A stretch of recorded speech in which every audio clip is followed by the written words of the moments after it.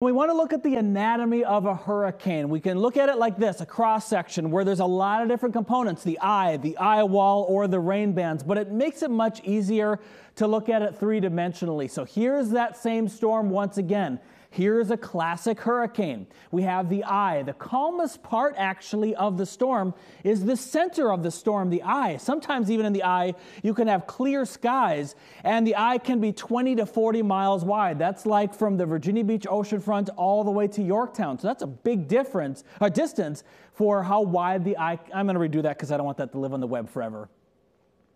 To be that mispronunciation, that drives me crazy. All right. Doing this again. Take two. In 3, 2, 1. Looking at the anatomy of a hurricane, we can look at it like this. The cross-section, there's a lot of components of it. The eye wall, the rain bands, the dense cirrus overcast top.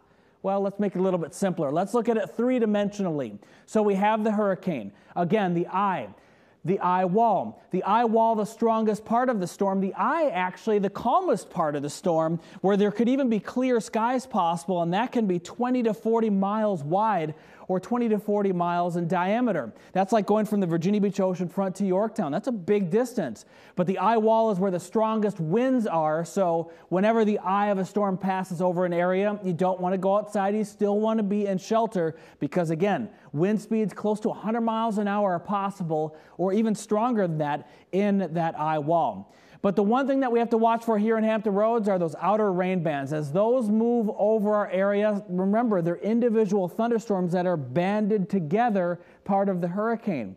Those thunderstorms can have a little bit of spin. Sometimes we can even get weak tornadoes out of those outer rain bands, or just in general severe weather. So different parts of the hurricane. We have the outer rain bands that connects to the center of the storm, where the eye wall is, where the winds are the strongest as it's spinning around the center of the hurricane.